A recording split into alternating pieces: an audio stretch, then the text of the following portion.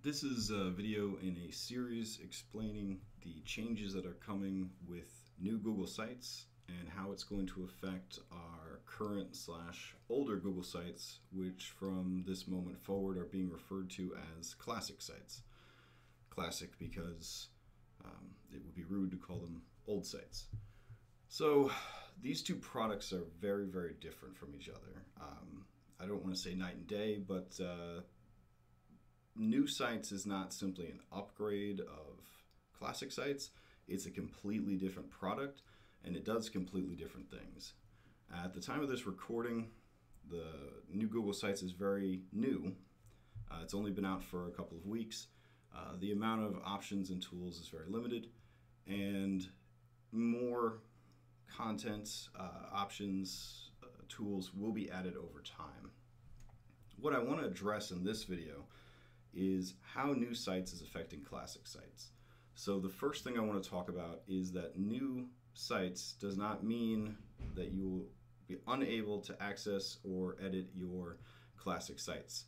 That is not the case.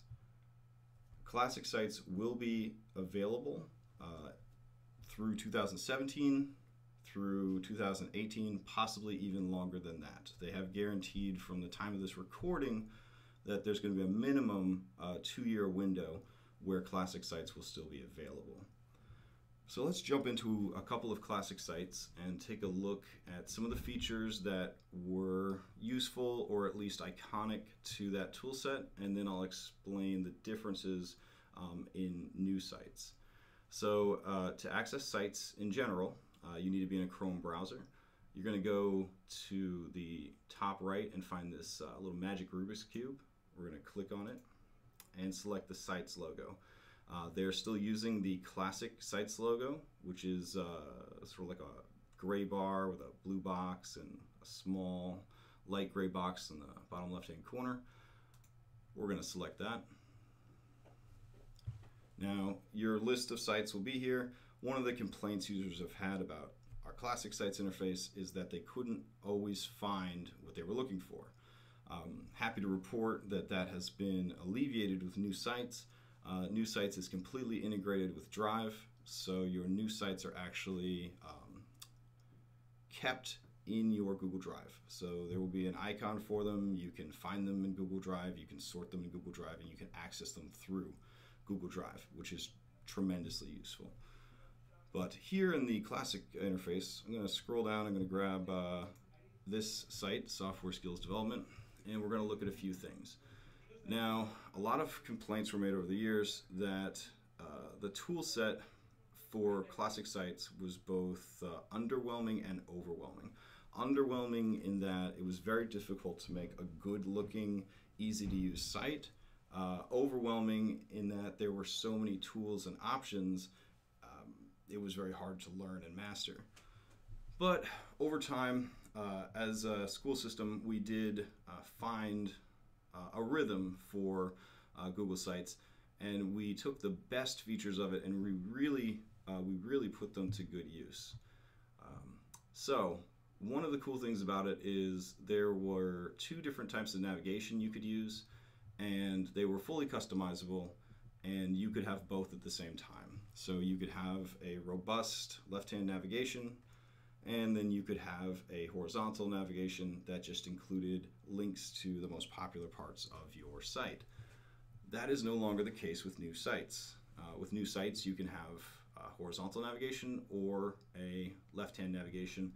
Those are your only options. So that's a little bit of a change right there. Another one is tables. So when you were building a classic site, you had the ability to choose different layouts for a page, and they would present you with a dual column, a tri-column. Sometimes there would be a box at the top, 3 in the middle, and then 1 at the bottom. It kind of presented you with different things you could use to quickly lay out your site. Some users wanted a little bit more control, and that's where tables started being abused. Now, when I refer to tables, I am talking about our friends from Excel, a series of columns and rows composed of cells that contain data. So in their purest form, this is what a table would be. It would list items, list data in a organized manner. Now, tables, unfortunately, were also being used to force content onto certain parts of a page. So users would create a table and then place certain images or graphics in one box to try to force it into, like, say, the top right corner. And then they would put another image in the bottom right cell to try to force it into the bottom right corner, and so on and so forth. Whatever use you had for tables and whatever you're doing with them, there are currently no tables in new sites. So repeat, there are no new tables, no tables in the new sites interface. Now there are workarounds for it, and we will talk about those in other videos. I'm just kind of running through a quick comparison of the two tool sets. All right, so one of the best features of a Google site in the classic interface was you had control over your audience. So you were building a site, and when you went to the share button, you could add additional editors to a site. You could add additional owners to a site, which was very confusing for Google Drive users, because in Google Drive there could only ever be one owner of something. And you could even control specifically who that audience was. If you wanted to make a site for your team, for example, it would be a website that only 8 people, a dozen people could ever access, which was pretty cool. It had the ability, much like a Google Drive document, to be shared publicly with anyone who had the link, with anyone who worked for a school system. Anyone who worked for a school system had the link, or if you had it set to off, only specific people you added on a user-generated VIP list. Pretty impressive.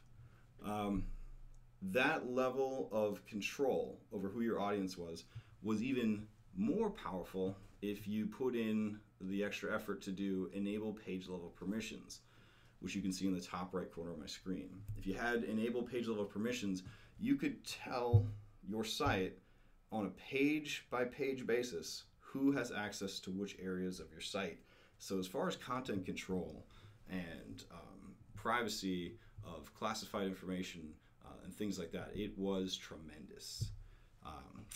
Unfortunately, that is not available in new sites either.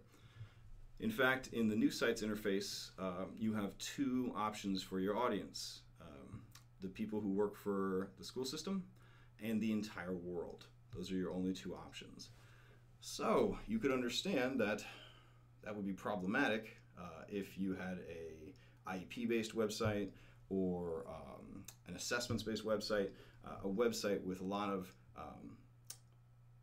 classified information that you didn't want every person working for the school system to have. You just wanted your IRTs to have access to it. So there are ways around that with the new sites interface, but currently it is not as easy to manage permissions. So that's another big change that you have to keep in mind.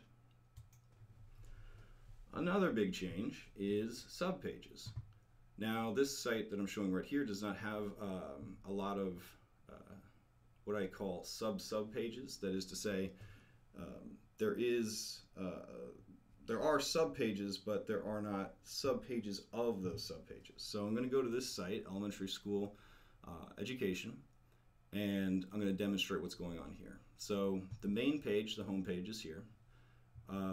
Another page of the site is Content Resources.